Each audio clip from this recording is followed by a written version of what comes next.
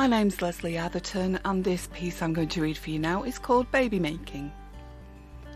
Matt's head peeps from behind our ensuite's door. You up for it again? Third try, fingers crossed? Legs crossed, more like. My insides and outsides resented and repelled further intrusions, but compliance was the mask I chose to wear. A little later, forced into gynecological examination pose, I sighed as my overly enthusiastic other half tangoed towards the bathroom, and my fingers discovered a pool of bodily fluid settling directly under my left buttock. While the boiler chugged, enabling Matt's ablutions, I grabbed sheets of ultra-absorbent kitchen roll from my bedside drawer, and one of my secret weapons dropped from inside its hollow cardboard tube. Panicked, I pushed it under the bed. There was no way that Matt could ever discover that preconception homicidal tube with its controversial printed label, spermicidal jelly. Nor could he ever know of my contraceptive pills stashed in an ancient eyeshadow palette. Matt belted out, "Maybe this time," in a forced falsetto as he left the bathroom, then gyrated energetically in front of my face. "Maybe this time I'll win," my wannabe Broadway Devo continued, grabbing my knees and wobbling my legs in and out affectionately. "Maybe this time," he crooned, picking up his shirt. I stared at him through my customary mask. "You're so musical theatre."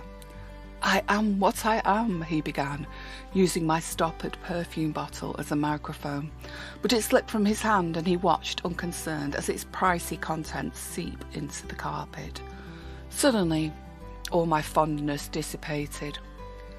"We're having too much sex, Matt."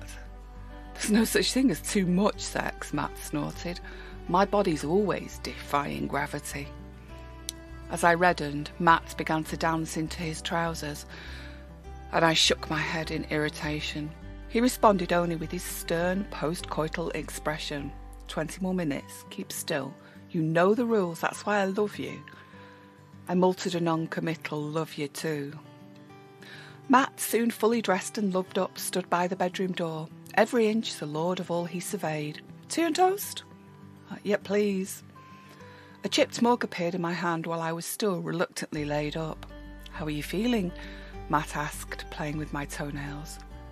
"I'll get over it. The agony doesn't last long, provided I don't want to sit down, stand up, or walk." Matt shrugged, patted my thigh, then stumbled downstairs shrieking "Toast!" at the sudden ringing of the smoke alarm.